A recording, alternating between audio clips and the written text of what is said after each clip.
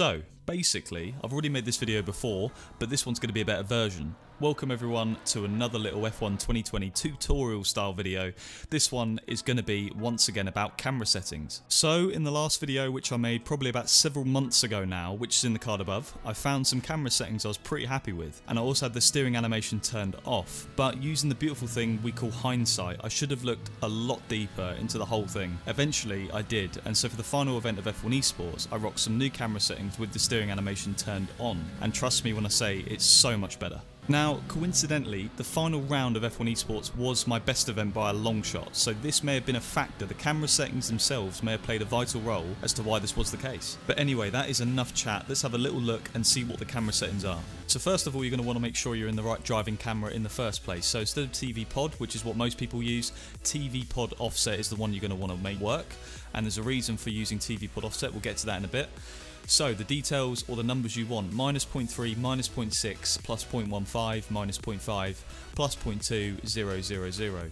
So TV pod offset and kind of adjusting the values to make that work, for me, allowed me to be more accurate with the car and the placement of the car, which in consistency wise, it helps so much. And I noticed it straight away, and once I got used to it, I was seeing a lot of improvement, not just in lap time, but in the consistency, especially in the races, and the ability to deliver quick qualifying lap times again and again and again, because I was just being more accurate in terms of where I was putting the car.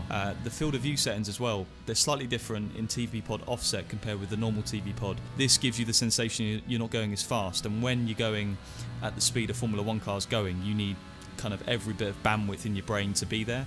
So it just helped like cope with the speeds a little bit more. So those two main things combined made the camera settings a lot better. Turning the steering animation off was a mistake. In hindsight, I said it earlier, I should not have done that.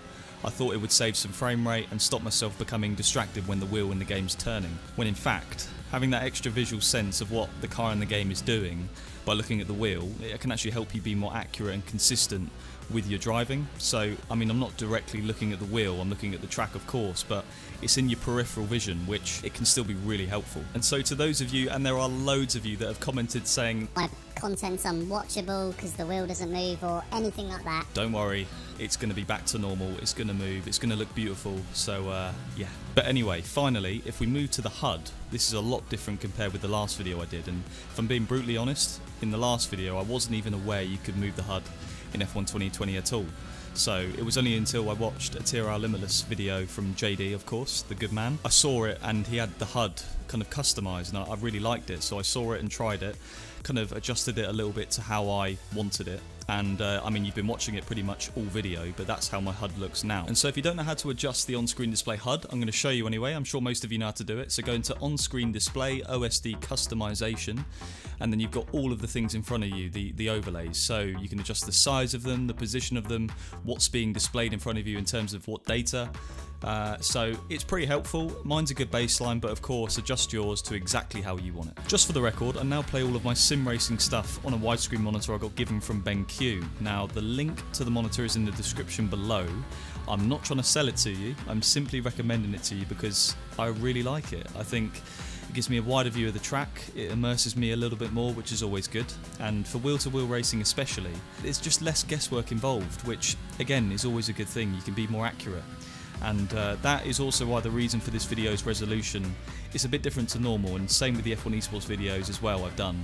So I just want to know in the comments below, I'd be intrigued to know if it's watchable or not, and I can kind of adjust it accordingly from the content side of things. So yeah, let me know in the comments below. But for this short and sweet video, that is it. I hope it helped, and make sure you sub away to the channel because there is more content on the way. But for now, and until the next video, I'll see you soon.